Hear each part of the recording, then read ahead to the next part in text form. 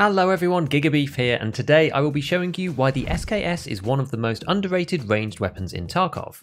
Why is it good? Well, in short, it's because it's cheap and it fires 7.62x39, which performs well in PvP, both early and late wipe, with the BP variant meaning that this weapon can scale into the late game well for its price. While 7.62 NATO is great, the cheaper models like the RFB do have serious recoil, so the SKS can actually keep better sight picture between shots.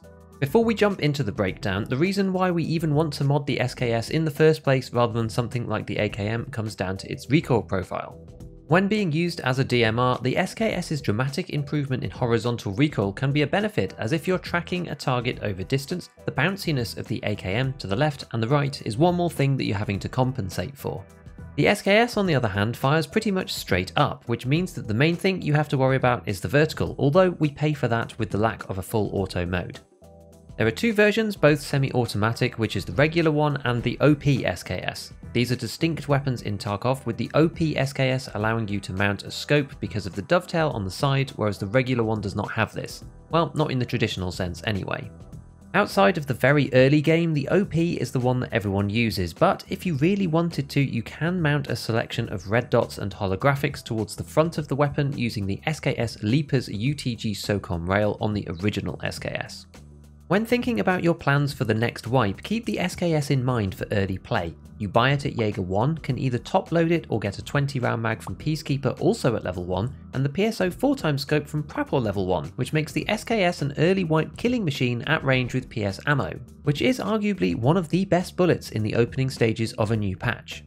The base weapon is 33k from Jaeger as our starting point, and you might find it cheaper on the flea, but just think very carefully if you really want a low durability one for what ultimately comes to a small discount.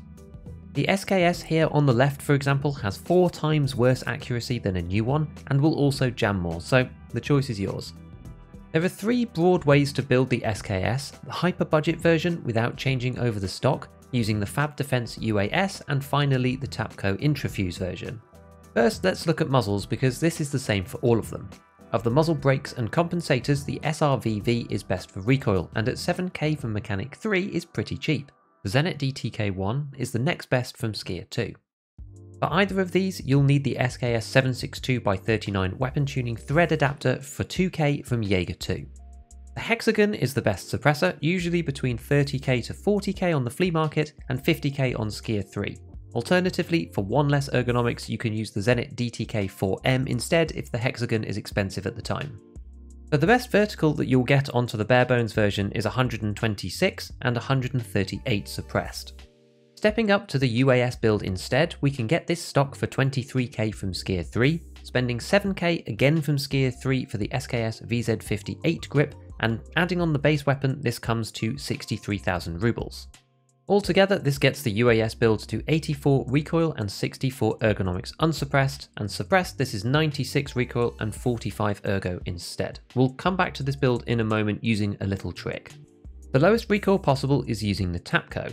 10k for the TAPCO stock from Mechanic 2, 2k for the TAPCO buffer tube, which is also from Mechanic 2, $51 for the saw pistol grip from Peacekeeper 2, which is the only one you can use here, and then you have a choice between lots of different attachments for the actual buttstock.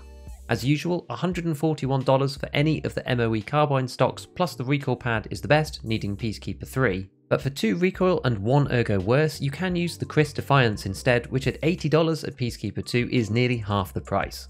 The benefit of the TAPCO is that you can add a foregrip here. The max recoil reduction that you can get out of this is another 7 with the RK2, but given this is never really worth it with the ergo that we get, we usually swap this out to the RVG from Peacekeeper 3 at $83 instead for best bang for buck overall.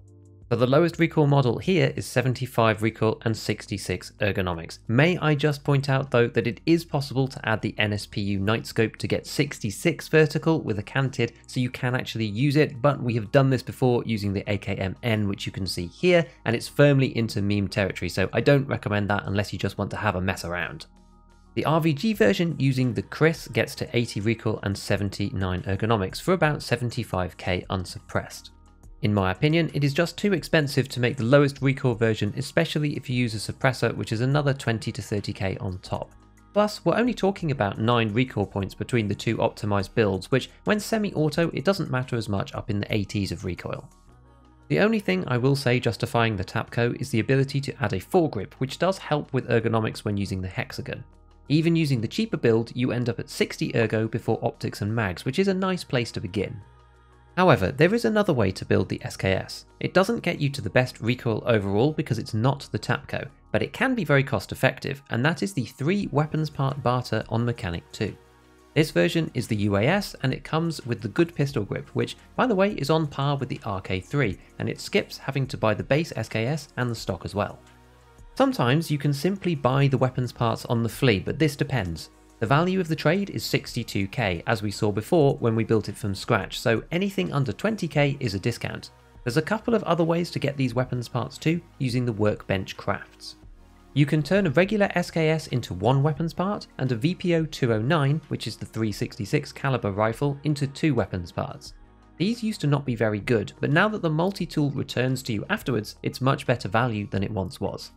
The SKS one usually doesn't help because they're normally not that cheap, but 209s on the flea tend to get bought up really quickly if they're good value for this reason. A certain way to get this done is to buy the mechanic base model, make sure that you remove your filters so you can see it. Because it isn't functional, it won't let you use it in the craft, so you need to add an Ultimac handguard and gas block combo and a pistol grip. Then the workbench will accept it for producing the weapons parts. Another alternative is possible to find them on fence sometimes at 20k or so, which is a little cheaper still and comes out to about 10,000 per weapons part produced. That said, for the small potential cost saving of up to 10k-ish per weapons part versus just buying all the stuff outright, you give up the opportunity to run something like the wires craft instead, which can be insanely profitable at times. Especially now towards the end of the wipe with the market all over the place, this run made 100k or so even with power cords at 20k rubles. With that money, you can just buy the weapons parts or the attachments, whichever is better at the time. Never underestimate your opportunity cost. Once you've settled on a weapon, it's time for mags and optics. The standard magazine for the SKS is only 10 rounds and is internal, requiring the user to top load the weapon by hand, 1 round at a time from the ammo in your pockets. You can do this if you're dead committed to min-maxing your loadout with loose BP rounds, but usually players will use the 20 round detachables from Peacekeeper 1, although at $81 this is approximately 10k a pop and they are pretty expensive for a budget gun. You will get them back most of the time though if you do lose them, and they hit your ergo by 4 points versus the original. Even more expensive are the 35 rounders from Peacekeeper 4.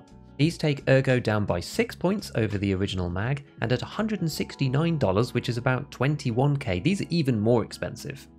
Finally, there is a new addition for the SKS, which is the 75 round drum. At 30k from Mechanic 3, this could be kind of funny, but hurts ergo by 16, which is getting to be quite a lot. It's a bit overkill for a semi-auto weapon like the SKS, but I'm sure there are some enjoyers out there. For most players, the 20 rounders will be the best option. You can still top load into these by the way, if you only have one and you have loose rounds in your pocket. Optics wise, we can use the dovetail mount for any version of the OP SKS. We can take one of the dedicated scopes like the PSO, or use either the Cobra or Pillad mounts to get a rail that is much more general. These are about the same price at just over 5k, and the Cobra is basically just better. One less ergo removed, found on Jaeger 1, and it also has the ability to add a flashlight or a laser along the left hand side of the mount. That's not really necessary on this build, but it is useful elsewhere on weapons like the Hunter.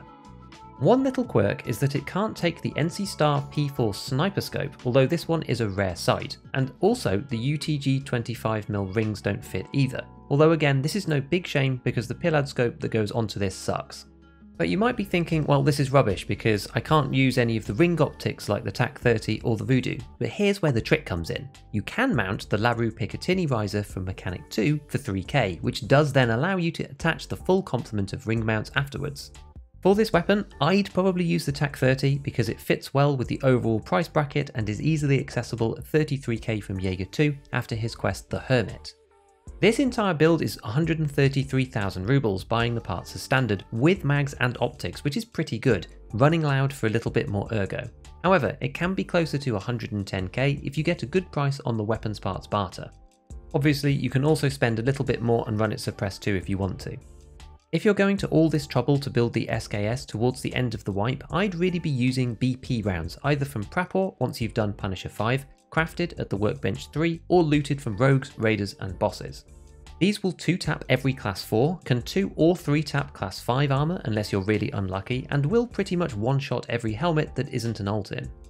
To save money, you can stack PS underneath in your mags, but I personally would not count on PS itself to do the job late, because with only 32 pen, it needs a few shots to start getting through class 4, which pretty much everyone is wearing now.